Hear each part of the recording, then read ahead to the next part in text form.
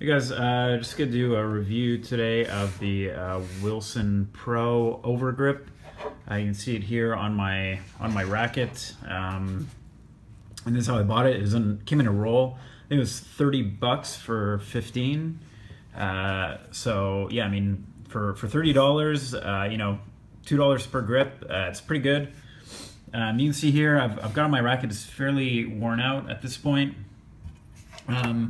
But really, I mean, this ended up being a very surprise, you know, kind of buy for me. I mean, I think I bought it out of desperation because I didn't have any replacement grips at the time. But this is a fantastic overgrip. I mean, it's got really good tackiness to it.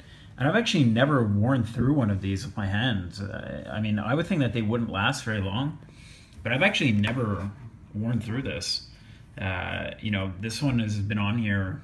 I think I played with it for maybe about a month or a month and a half, and really for $2, this is really a great buy. So I mean, I keep these overgrips I just keep them in my squash bag just in case. You know, maybe if I wear through my replacement grip, and you know, maybe I'm playing in a tournament, or you know, in between games, and I really want like a fresh grip on top. That's when I use this. And it's really convenient. I mean, I just chuck this in my bag.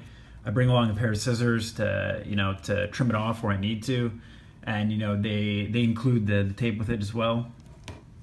So this is the white one. I'm not sure if it comes in other colors. I've personally only seen it in white, but you know, really a fantastic buy. I think I wouldn't personally. I don't use overgrips as my main grip. You know, I think some people like a thicker grip, and this might actually work well as kind of a thickener to your grip. You can actually, you know, wrap this over your replacement grip.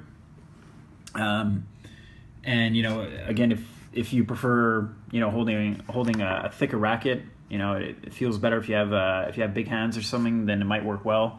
Personally, I wouldn't recommend using an overgrip like this as your full grip, because it doesn't have the sticky coating on the back. It only has it at the edges, which means that it will slip off kind of in the middle if you don't put it on top of a tacky replacement grip. Also, I don't think it'll be thick enough if you only use an overgrip on top of the shaft of your racket. So, but yeah, for what it's worth, you know, using this on top of a replacement grip, I think is a great choice, and especially for the price, I highly recommend it. All right, thanks.